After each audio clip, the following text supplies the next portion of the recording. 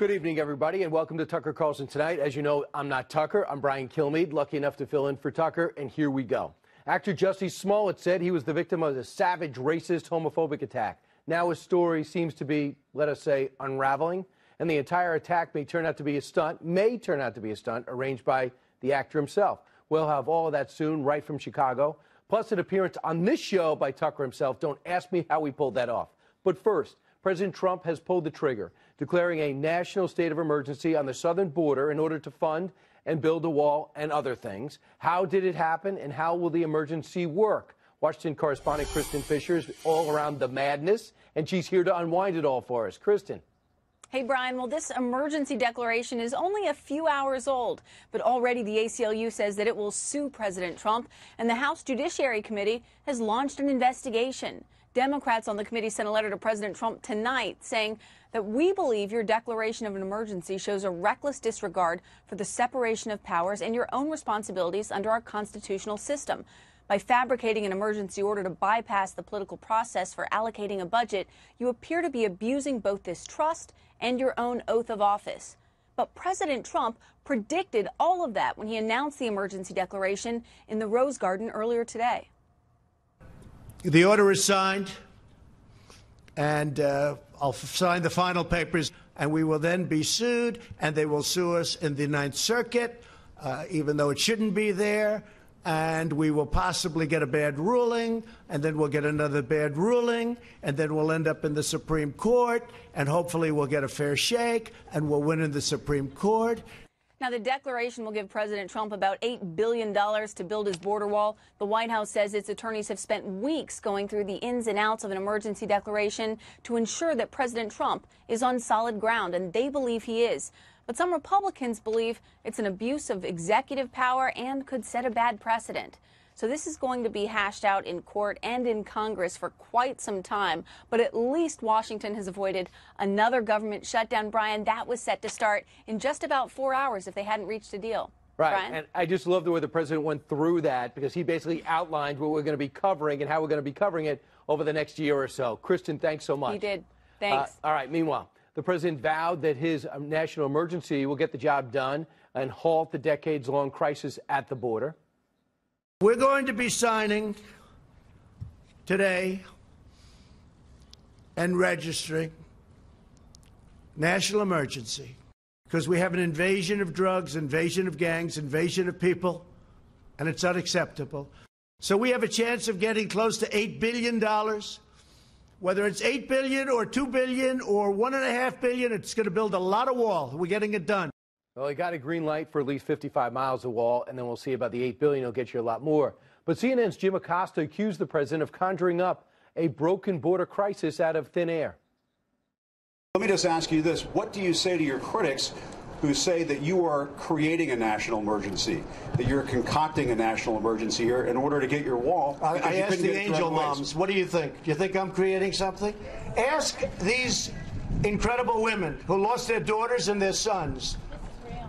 Okay. They were there with pictures of their loved ones. What an answer, what a comeback. Why does the president keep calling on him? Well, that's the consensus. The media and of the left, despite millions of illegal immigrants, despite the mess of the border, they think the president made it up. And our border is just fine. The President of the United States is going to declare a national emergency on our southern border. But I have to tell you, it doesn't look like an emergency from where I'm standing. It's not an emergency, what's happening at the border. A national emergency to solve his manufactured crisis. We don't have a national emergency. That's just not true. There is no national emergency. There is no national emergency. Right. There's just simply no emergency there. What are we, stupid? A manufactured emergency. Really? Well, the Migration Policy Institute estimates that 827,000 of the 11 million here illegally are convicted criminals. That's a total of 7%. Not 1% should be in the country. Mark Morgan is a former head of the Border Patrol, and he's heard the rhetoric, but he knows the reality. Mark, is the president making up an emergency? Absolutely not. And Brian, this is the part of the frustration for those of us from a law enforcement, border security perspective. How many more statistics do we have to provide? How many more factually based examples do we have to provide? How many more angel families have to stand in front of some of these individuals before they finally say, yeah, okay, this is real. It's just incredulous. It's true. And the other thing I thought about too, Mark, and because I know you served during the Obama years, there was an emergency then. They chose not to act on it. It doesn't mean there's not one now, and it doesn't mean they're not getting worse. I mean, the numbers this year show a huge uptick in apprehensions. That doesn't count the people we don't catch. So when people say to you, the drugs are coming through the port of entry, let's use some technology to crack down there, there's no problem with drugs in the middle of the country and other areas not populated. What do you say? Well, that's right. And a couple of things you hit on, Brian, and you're spot on. So first of all, look at the take right now. 60,000 are coming in a month illegally into this country. So this year so far, 62 caravans of 100 or more, 13 of all of last year, 2,000 in one single day this week. So the numbers are climbing, but it's manufactured, right? And the other thing, the other argument on in between the ports of entry, it's a absolute false narrative. 60% of the southwest border does not have enough infrastructure, technology, and personnel. I call that wide open. So they're disingenuous when they talk about the ports, because we don't, Brian, just what you said, we don't know what's getting through, but we do know that it is getting through, and there's a lot that we're not interdicting in between the ports. So, you know, it's just amazing, too, because not only do most Democrats not agree, there's a new trend. And mark my words, it's going to be happening all week. Instead of build the wall, take down the fence. That's going to be the method. As a person who's out there trying to defend our border, what does that mean to you? Again, what it means to me is that this is absolutely driven on identity politics. The experts have spoken both on ICE, both on the United States Border Patrol and CBP, and they've told Congress what they need to protect our borders, for the security and safety of this country, Brian. And they have not just ignored it. They have just absolutely discounted everything that they've said. And unfortunately, to me, I've only drawn one conclusion. It's based on identity politics. And I just asked for the latest, that's why I was looking down, the latest news about January. And so far in January, apprehensions have risen up. There were 58,207 apprehensions in January. That's the highest it's been over the past 5 years. And those are the people, as you always tell us, that you get. What about the ones we don't know about? And I just talked to somebody else who just went down to the border because they're serving in the military. And they say some of the techniques that these people crossing are using mirror the military techniques that they've seen in battle. That's what's happening in Arizona. So I'll share more of those stories. Mark, thanks for your up-close and personal, unbiased look at what's happening at the border. We'll see where we go from here. Thanks, meanwhile, Brian. 8 minutes after the top of the hour, while President Trump seeks to build a wall, some Democrats think walls are so evil, as I said before, they want to start an anti-wall jihad. Potential presidential candidate Beto O'Rourke said he wants to eliminate whatever defenses are on the Mexican border, in this case, Texas. If you could, would you take the wall down now, here? Yes. Like you have a wall. Absolutely. Knock it down. I'd take the wall down. And do you think the city, if there's a referendum here in this city, that would pass? I do.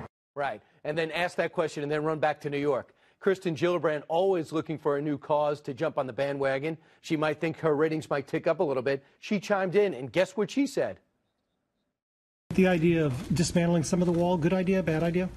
Well, I'd have to ask folks in that part of the country to see whether the fencing that exists today is helpful or unhelpful. So I could look at it and see which part he means and why, and if it makes sense, I could support it. If you've been in Washington this long and haven't asked anybody who works the border if a fence helps or not, you're not doing your job. Chris Hahn is a radio host, former staffer to Senator Chuck Schumer, joins us now. First off, Chris, your reaction to the president's using emergency powers? Completely unconstitutional. I expect all these Federalist Society guys for the last 100 years talking about strict construction of the United States Constitution. Article 1, Section 5, 6, and 7 tells who gets to decide where money is spent. Whether you think the wall is necessary or not, the president needs to convince Congress to do this. And if Congress does not stand up to the president, I don't know why they are there. Are they there for the state-run offices and the fancy pins? Their job is for their ambition ambition to counteract the president's ambition, and it is their job as members of Congress to determine where money is spent. And if you are in Congress and worried about being primaried on this issue, maybe you should step down from your leadership position and let somebody with courage to actually do the job of a member of Congress take the reins of that spot and do the job appropriately. This is completely unconstitutional. Let me give you a scenario. Down 9-0 by the Supreme Court. I empower Chris Hahn as President of the United States or somebody in that area, governor of Texas, Arizona, and you see a legitimate problem at the border and no one else then politics is keeping you from backing up the border and keeping the people safe that you were elected to do. You would do anything you could to protect your family, your constituents. That's exactly what the president's doing. And thanks to a 1976 ruling, he's got the executive power to do it. And he says, if you have a problem with it, take me to court. What's wrong with that?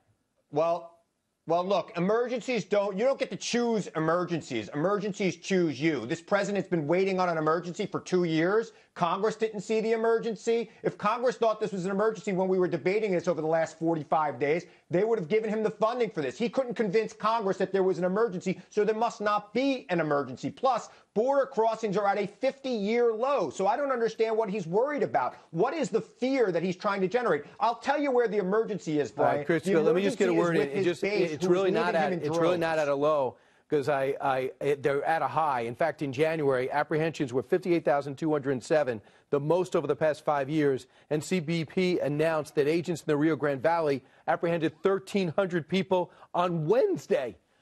Come on. I'm using the president's own statistics from 2018 from his own government. These are the president's statistics. They're at a 50-year low. And the president even admitted that today. I appreciate your passion.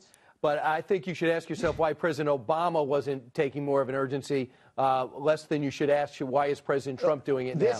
This is not about President Obama. This is about the President of the United States violating the Constitution of the United States. We're going to see. He's got $8 billion, and all he wants to do is spend it to keep Chris Hahn safe on Long Island. That's all. Chris, thanks so mumuch. We want to keep MS-13 out of your neighborhood because we know it's miles away from my house and your house. Meanwhile, Tucker's back after the break. President Trump's re-election odds, by the way, look kind of dicey for some, but could he be getting a big boost from Democratic radicalism?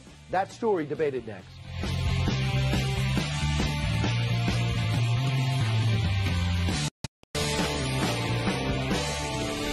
All right, welcome back to Tucker Carlson Tonight. I'm still Brian Kilmeade, and I'm still filling in for Tucker. But Tucker was talking to Mark Stein and Larry Elder just a short time ago, and we taped it. Watch. Amazingly, the 2020 election cycle is in full swing at this point. Virtually every notable Democrat really in the world has already jumped in. President Trump looked vulnerable a couple of months ago, maybe even doomed to defeat, and that was, of course, the lure that got them into the race. But things have changed a lot in the last 2 months. The Democratic Party's own wokeness has been the real factor. Watch. An agency like ICE, which repeatedly and systematically violates human rights, does not deserve a dime.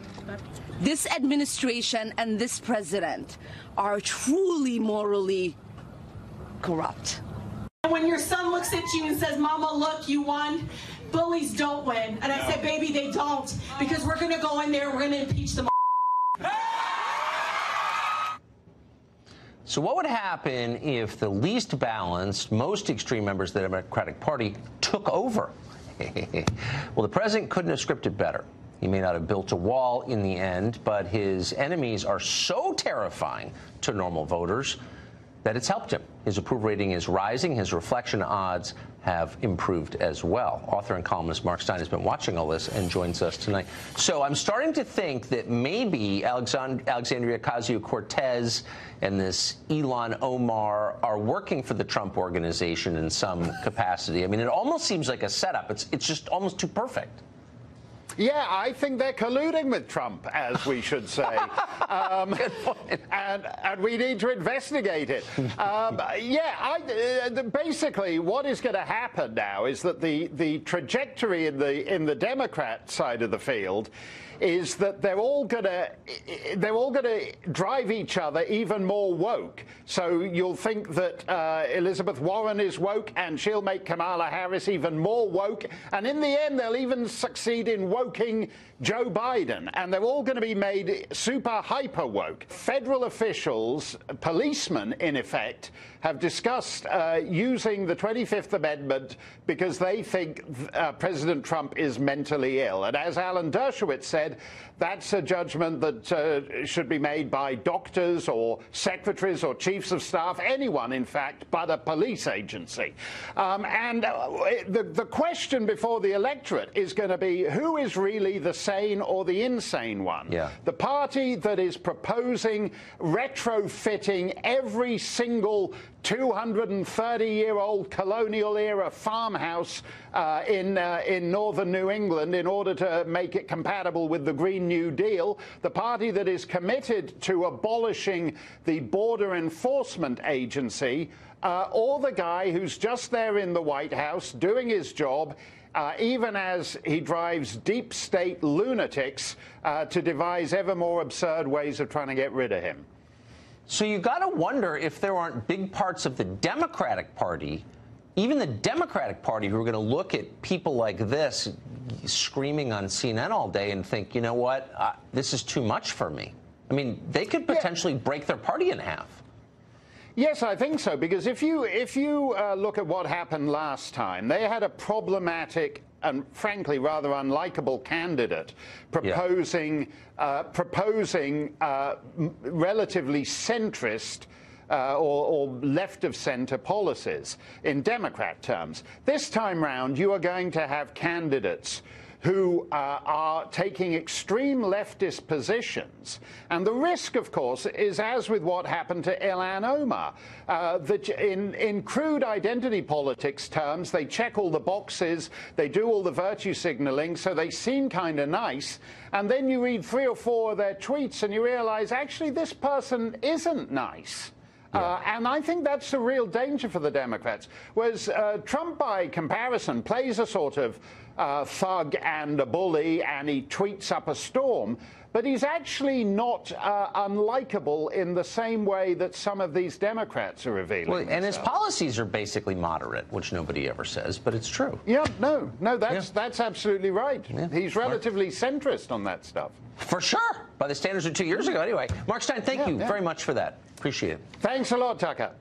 Well, here's an update to a story we spent a lot of time talking about. The U.S. news media, as you remember, immediately seized the chance to brand a group of high school boys from a Catholic school in Kentucky, Covington, as villains, bigots who are targeting people on the basis of skin color. Well, it soon emerged that not only wasn't true, it was the opposite of what happened. But it didn't matter. Journalists continued to use their power to browbeat and bully the high school kids. Here's one among many examples. Do you feel from this experience that you owe anybody an apology? Do you see your own fault? We looked at that video and thought about how it felt from the other's perspective. In other words, there were a lot of you, a handful of the others. There's something aggressive about standing there, standing your ground. Something aggressive about standing there. And journalists weren't the only ones to make that point. The Covington students' own Catholic bishop condemned them as well. Now, that bishop has apologized for what he said. He's admitted that he was bullied into denouncing the boys and that he never even looked at the evidence about what they did. Larry Elder's radio show host from Los Angeles. We're always happy to have him on the show. He joins us tonight.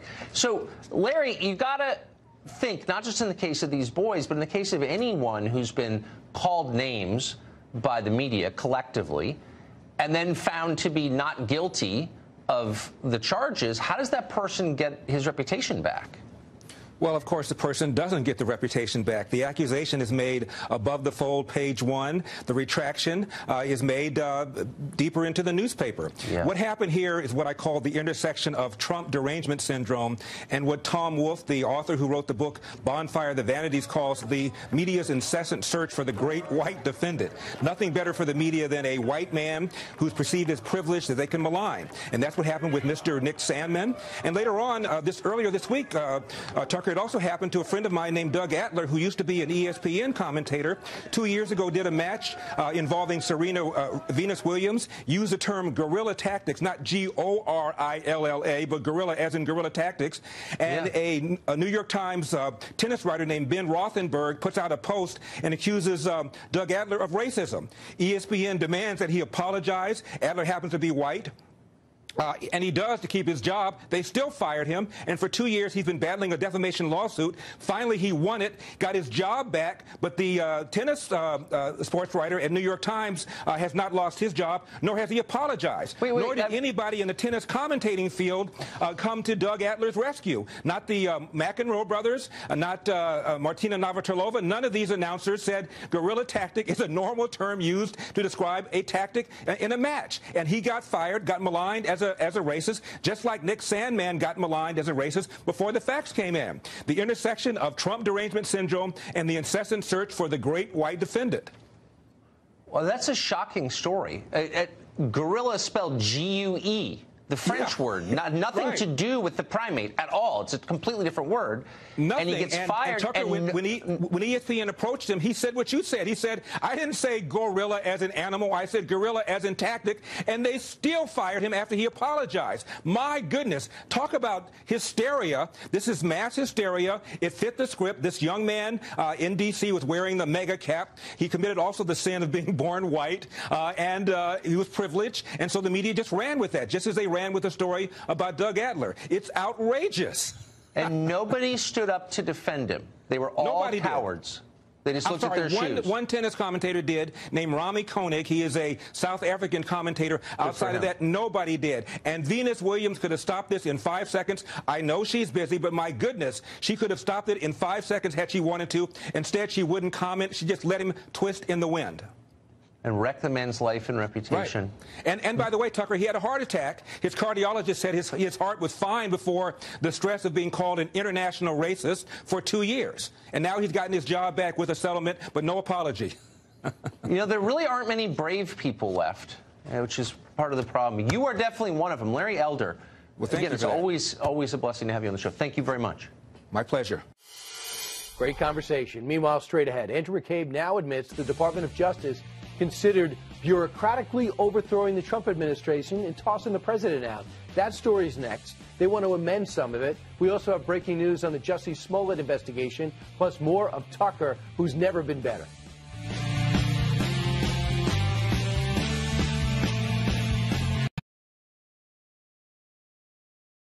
All right, in a soon-to-be-released Blockbuster 60 Minutes interview set to air this Sunday, fired FBI Deputy Director Andrew McCabe said that the DOJ seriously considered an effort to have the bureaucracy remove President Trump from office. CBS's Scott Pelley explained on Thursday what McCabe told him, and we'll hear Sunday. There were meetings at the Justice Department in which it was discussed whether the vice president and a majority of the cabinet could be brought together to remove the president of the United States under the 25th Amendment. The Deputy Attorney General, Rod Rosenstein, offered to wear a wire. A statement was released after that was never serious, it was sarcastic, etc. McCabe in our interview says no. It came up more than once, and it was so serious that he took it to the lawyers at the FBI to discuss it. Wow. Now, though Andrew McCabe is trying to walk back those comments to a degree, claiming his 25th Amendment talk was taken out of context, Dan Bongino not buying it. He's a former Secret Service agent and the author of Spygate, the attempted sabotage of Donald J. Trump, joins us now. Dan, interesting. Does Andy McCabe think we don't remember the last time we saw him, and that's being fired because he lied? Yeah, he definitely has a credibility problem, Brian. I mean, according to multiple reports out there for anyone to see on the Internet, he's being investigated by a grand jury for lying about leaks to the media. He has a serious credibility problem. Keep in mind also, Brian, this is the same guy whose wife ran for office as a Democrat, took substantial money from people connected to the Democrat and Clinton machine, and then refused to recuse himself from that case investigating Mrs. Clinton until the end of the year. But, Brian, the most important takeaway from all this is, of course, Andy McCabe's trying to walk this back.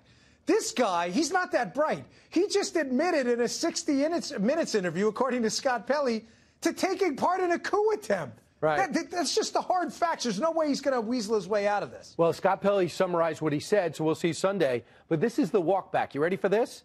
He was present and participated in a discussion that included a comment by Deputy Director Rod Rosenstein, Attorney General, regarding the 25th Amendment. So he's saying it wasn't a big meeting. It was just mentioned once. Rosenstein came out and said, yeah, I said I'll overthrow the president, but I said it sarcastically. I'd wear a wire. I don't like either one of these either side of this conversation. Yeah, I don't know about you, Brian, but when I go to dinner with my friends, I don't just casually bring up like, hey, you want to go rob a bank? Oh, don't worry, I was just kidding. Like, there's some things as the deputy director of the FBI. Let me just give him like a pro tip, right? It's probably not a good idea from a former federal agent. Granted, I wasn't the deputy director of the Secret Service, but probably not a good idea to hit the 25th Amendment. In other words, removing a president from office for an obviously nonsensical reason, some physical incapacitation. This guy, Brian, make no mistake.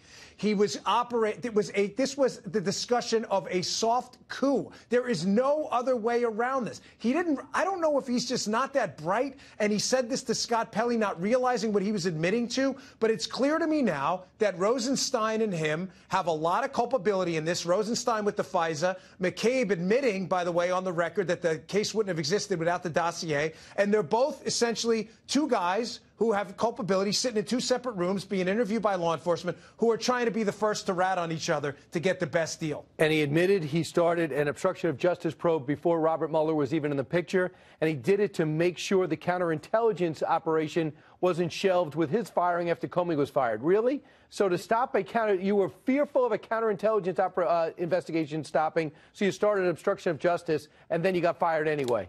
My head's spinning. But all I know is this president's being hampered by an investigation that just won't go away. Dan, I want to talk to you Monday after we see the entire thing. Is that all right? Yeah, listen, Brian, of all the players in this, McCabe is, I believe, the one with the most culpability. Remember, he was involved in the Clinton investigation and the Crossfire Hurricane one, and he's got that issue with his wife running for office, too. He's got a lot of culpability here. Big trouble for McCabe. This is why Dan Bongino is one of the best people to talk to about this case. Dan, thanks so much. Thanks, buddy. I appreciate it. And now you have a great weekend. Meanwhile, coming up now, actually, we're not going to take a break. I want to go to this story right now. A surprise development happened just as we were walking into the studio. Former NFL quarterback Colin Kaepernick has settled his lawsuit with the National Football League. Kaepernick sued the league last year, claiming 32 teams colluded to keep him off the NFL roster because he was taking a knee during the national anthem. Now, we don't know many details about the settlement, but Kaepernick had previously signaled that only a lucrative financial payout will convince him to drop the suit. What does this mean, and what does it mean for Kaepernick's future? He's 31 years old. You would have to think he could still play if he wants. Fox News contributor, she used to be at ESPN, where she thrived there, Britt McHenry, with a rich sports background. Britt, Michael Freeman, a respected NFL reporter, is reporting, get this, that he's getting $60 million. What does that tell you?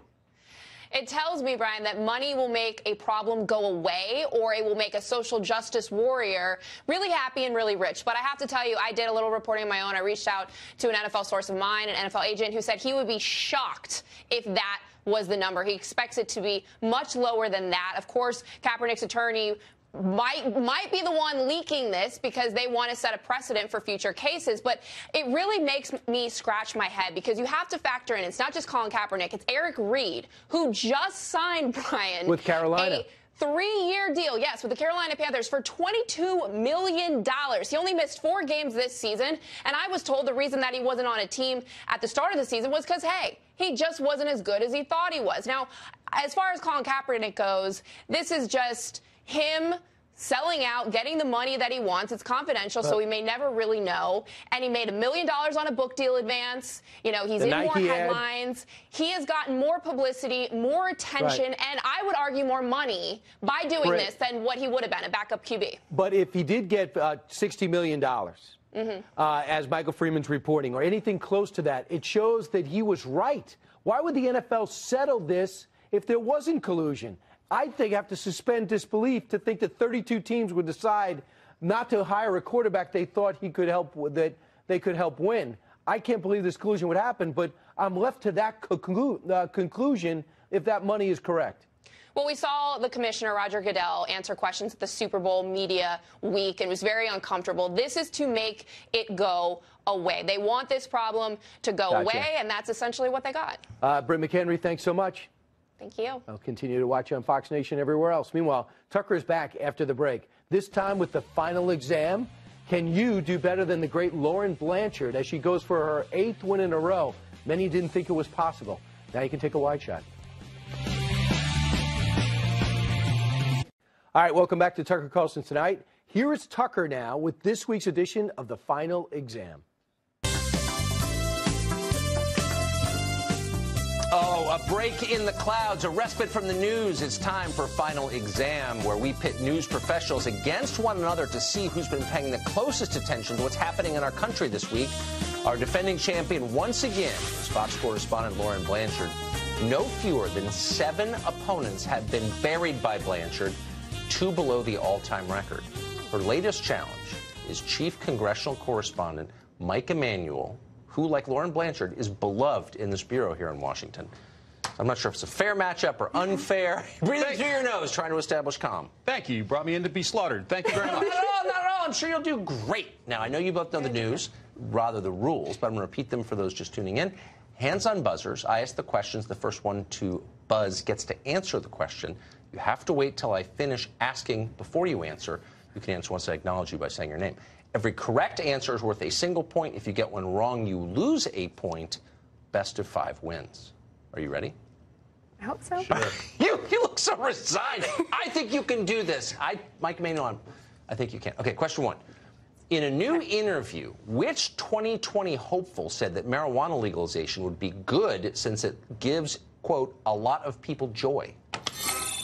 Lauren Blanchard. It's Kamala Harris. Kamala Harris. Did Kamala Harris say weed brings joy? I believe we need to legalize marijuana. Have you ever smoked? I have. Okay. Like And I inhale. I did inhale. Listen, I think that it gives a lot of people joy, and we need more joy. Yeah. Doesn't make the population sad or passive or anything. But you knew the answer. Yes. You're probably not a weed smoker if you knew that.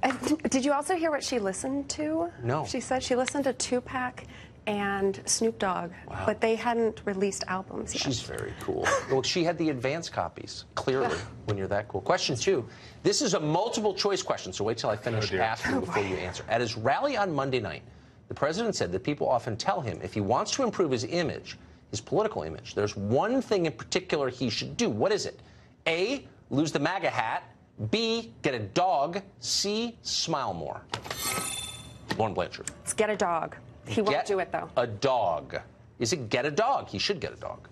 How would I look walking a dog on the White House lawn? Would that be... Feels a little phony to me. A lot of people say, oh, you should get a dog. Why? It's good politically. I said, look, that's not the relationship I have with my people. Okay. Can we just check to make sure my button's working? Actually, our producer has...